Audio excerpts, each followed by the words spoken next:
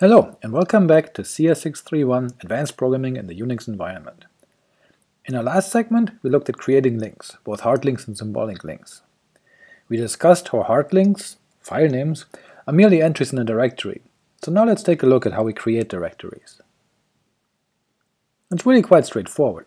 You simply call mkdir, which will create a new directory, which is empty, containing only the necessary entries dot and dot dot. The permissions on the new directory are similar as when we create a new file, as specified by the mode t argument, but modified by the process's current umask, as we illustrated in a previous video segment. Similarly, ownership of the new directory follows the same semantics as we also previously discussed, and based on the version of Unix in question. Likewise, removing a directory is not very complicated either. Call rmdir. rmdir removes the given directory if it is empty, that is, it only contains dot and dot dot. If so, then it is removed and the st_in link count is decremented. If that link count is now 0, or rather will be 0 after this call, and no other process has the directory open, then the directory is removed. Now, with directories, there's also the issue of a process having it open as a current working directory, and removing such a directory can lead to confusing situations. Here, we create a directory and change into it. Then, from another terminal, we yank the directory out under our feet, which works just fine, since the directory is empty. But our existing process still thinks that tempdir is its current working directory. But if we try to list its contents, that is, we try to open it and iterate over the entries, that fails. And creating a new file in the directory can't work either, since the directory doesn't really exist anymore. Now if we recreate the directory, we won't magically be back in it. We'll have created a brand new directory. And trying to access the entries can't work either, since dot dot, for example, is still in the directory, which doesn't exist. An absolute path, however, does work, and all operations now behave as expected. Reading directories is something that should look familiar from our simple ls clone from our very first lecture. First, we call opendir to open a new handle on the directory. Then we iterate over the entries found in the directory by calling readdir repeatedly, finally calling closedir when we're done. The system calls look like so. One thing to note here is that the order in which we get entries from the directory is opaque to us. The entries are not sorted in any way, or if they are, in a file system implementation dependent way that we cannot rely on. Okay, so opening directories and listing its contents requires read permissions on the directory. But accessing any files inside the directory will, as we discussed in a previous segment, require exec or search permissions on the directory. Reading a directory should always be done using readdir or getcwd, since the implementation of the directory entries is file system dependent. The structures involved are documented in the dir and manual page. When you open a directory, you get back a dir handle, which represents the directory as a stream, meaning the entries are returned to you in an ordered fashion. But you must not make the assumption that this happens in an order you can predict, such as alphabetic or by directory entry creation. The ordering inside the directory is opaque to you. Whether or not an open directory counts towards your open file handle or file descriptor limit is not something you can rely on. The implementations and standards are very unclear or variable here.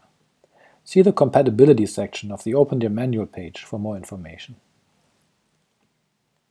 Finally, while you can perform file system hierarchy traversal with a careful sequence of opendir, readdir, and closedir, this gets very hairy real quick. Instead, I'd recommend that you look at the FTS library functions, especially for your LS midterm project.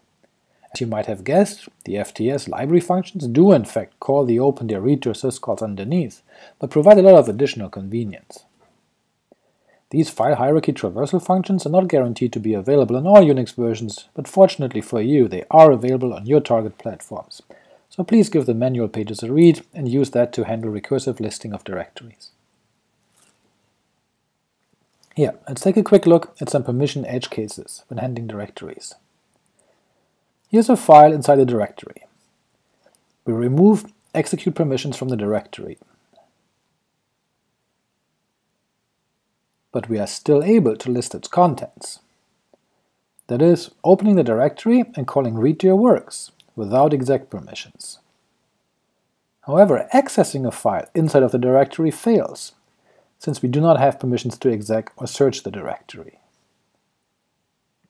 If we change the permissions to allow exec and remove read permissions, then we can access the file inside the directory, despite not being able to read the directory. But listing the directory contents fails. Perhaps unexpectedly, removing the directory fails, since we are unable to open it to see if there are any files in it. And if we flip the permissions, we can open the directory, see that there's a file in it, but we can't remove that file because we can't exec the directory. Since we can't remove the file, the directory won't be empty, so we can't remove it. Weird, huh? In other words, to recursively remove a directory, we need both read and exec permissions. Okay, we've already seen that we may have an open file handle on the directory after we changed into it, which introduces the concept of a current working directory, which a bit earlier in the semester we had mentioned every process has. So to get the current working directory, you can call the getcwd syscall. This is done by, for example, the pwd command as well, and also by built into most shells a special variable. We also just saw how to change the current working directory via the cd command. Now how does that work? To change the current working directory of the current process, you call chdir. As we saw earlier, you need to have exec permissions on the directory in question, otherwise you can't change into it. Note though that the current working directory is set on a per process basis. That is, if we recall our simple shell from lecture 1, when we execute commands in a shell, we generally fork a new process, then exec the binary, and then return. But this has some interesting implications on commands like cd. Yeah, let's implement cd. Not particularly difficult, right? Let's see if it works.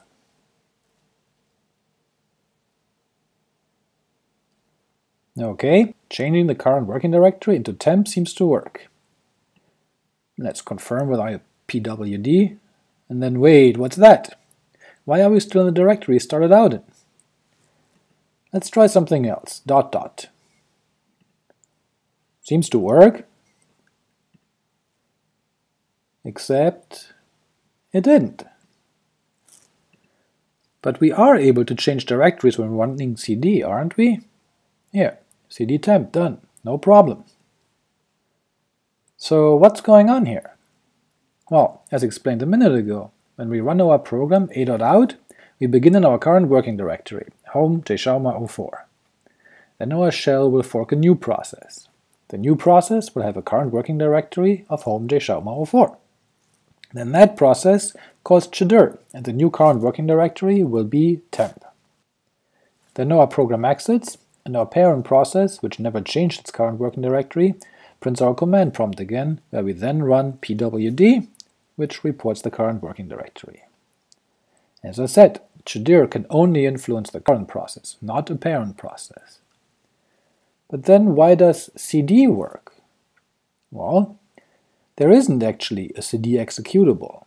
Rather, the cd command is built into the shell, meaning that the shell does not fork a new process to run it. It is called within the current shell process. In fact, cd has to be a shell built-in for this to work. But now it gets weird. Let's look at macOS. There, we do have a user bin cd command. Let's give that a try. Nope, still no go, same problem. And what the hell good is this program then? Well, turns out that POSIX requires a standalone utility named cd to exist. So if you want to be POSIX compliant in a trademark UNIX, then you have to provide this command, even if it doesn't work and thus is completely useless. You still have to provide a cd built-in in your shell, so that you can actually change your current working directory, however, but you do ship with a useless utility to appease the standard. Ah yes, computers, they're great, because things always make sense with computers.